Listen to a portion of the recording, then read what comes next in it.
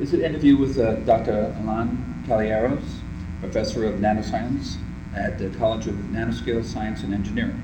Now I'm going to read a little bit of your thing. He's Senior Vice President and Chief Executive Officer, College of Nanoscience, Nanoscale Science and Engineering, CNSE, of the University at Albany, SUNY. Vice President, Special Advisor to the President, University-wide Economic Innovation and Outreach. So, Dr. Kaloyeros, where did you grow up?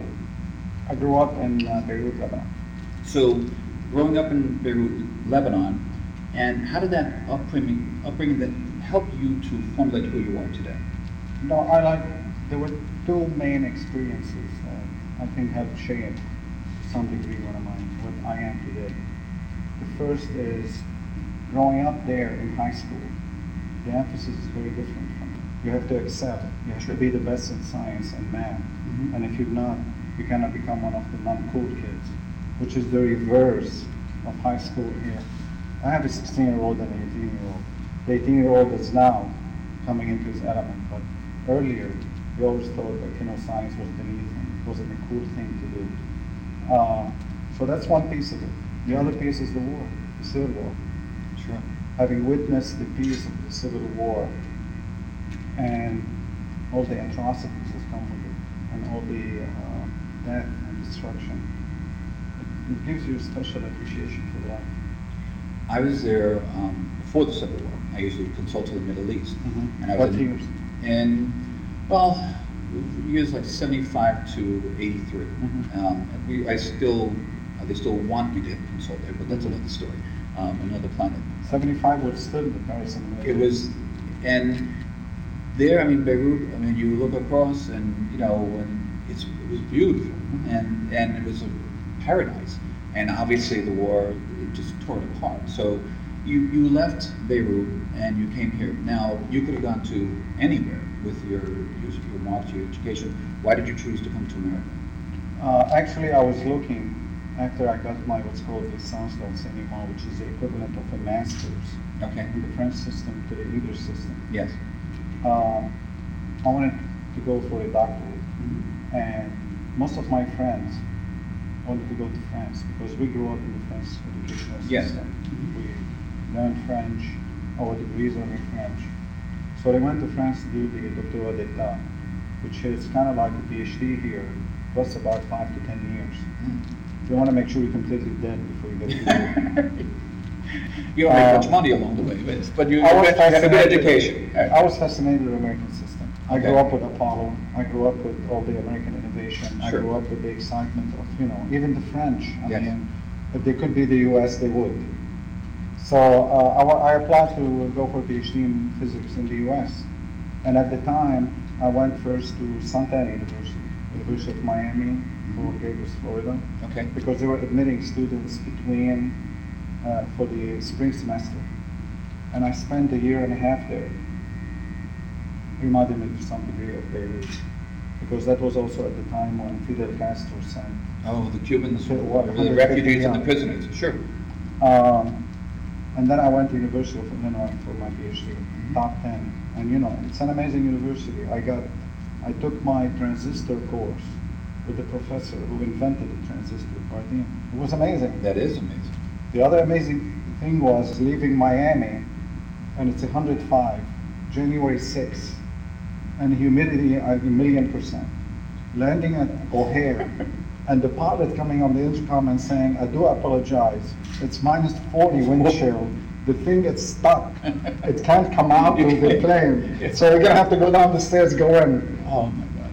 I got quenched. It's a different planet, but that's that's what makes America great. We have the diversity, absolutely, yeah. and you can go anywhere you want to. And now, once you had your degree, you started teaching, and the teaching aspect is that's academic. You're not an academic. What kind of part of me is an academic? Well, I like to think of it more as a scientist. Yes. The culture I grew up in at the University of Illinois, what's called the materials research lab, mm-hmm. is emphasis on research and funding. Okay. And the teaching is part of that culture. Sure. It's not primarily classroom teaching as much as teaching students how to innovate, how to create things. And so professors become advisors, and we teach groups of students how to become innovators, thinkers, how to acquire analytical tools. So within that environment, I learned the importance of creating a similar environment for innovation. Kind of like you have to be the best in this field and create the best program to be able to compete long term. Mm-hmm. Plus, I saw what they did to my advisor when he decided to branch out in another field that wasn't within the mission of the materials research lab. He wanted to go into artifacts and history and examine them and kind of like determine their age composition. Sure. Which is an interest of, in order to be successful in this business, it's big science. It's like big corporations. Yes. You have to build an empire to have the freedom to go back and pick those areas that you personally want to enjoy doing research in. And you've done that. Well, we're in the process. There's never an end. But think of, okay, but coming from Beirut, could you have ever imagined that you'd be sitting here now, the President of the United States comes to visit with you. You are sitting here on you've created this. Now, I know you've surrounded yourself with excellent people, and you have inspired people to come from all over the world, corporations to develop here and spend billions of dollars.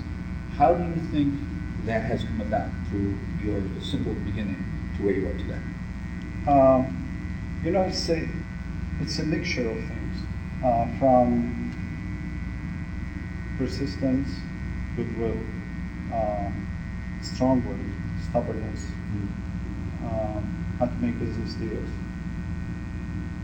how to create an environment where all the participants get what they want, how to make offers people can't refuse, the timing of the offer, not in the mafia way. You know, the difference between the Italian mafia and the Scottish mafia. So a horse's head in the back. Yeah. The Italian mafia makes you an offer you can't refuse. The Scottish mafia makes you an offer you can't understand. Meaning opportunities that people value, that they get interested in. And you do it gradually because, you know, if on day one, any of us here went to the Capitol and said, we're going to create the biggest industry university innovation hub in the US, and we're going to generate $14 billion, give us $1 billion, they probably would have left us out of New York. They would. And no, it's not the US. Yeah. And luck. I mean, there is a point where luck helps by other people's inaction. And timing. And timing. And location. My colleague, way more senior than me, who I interacted with at MIT, his name is Rafael Reif. He was the head of all the microelectronics programs when we started microelectronics here. And we had to work together in 1998 on a joint national consortium with MIT, Stanford, Cornell, Georgia Tech, Harvard, Yale, and SUNY Albany. Mm-hmm. And they would stutter with the name at first. They understand what is SUNY Albany? Yeah. Right. It's the best drinking capital of the world, right? Exactly. Right.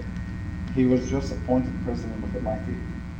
But 3 years ago, he told me, and I quote, "You son of a bitch, you guys beat us in nano by 3 years." They formed committees. Sure. The faculty spent their time studying it. By the time they were done, what we did was the business of academics, create accountability within the academic system, have individuals make decisions and be held accountable for it, from me down, which is unheard of in the academic environment. So you went towards the concept of business within academia. Absolutely. And now, as you developed that, and you brought all these companies together, it wasn't automatic. They weren't falling over each other to come here.